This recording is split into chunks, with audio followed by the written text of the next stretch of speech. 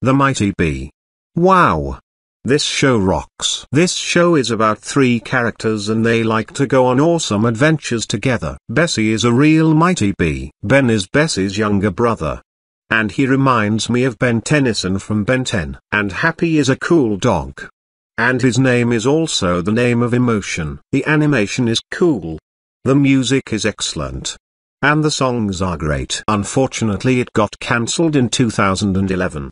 And unfortunately it got taken off the air in 2016. I don't know who likes or hates this show. Not even what's better or worse. So I'm just gonna leave it be. Anyways. End of salute.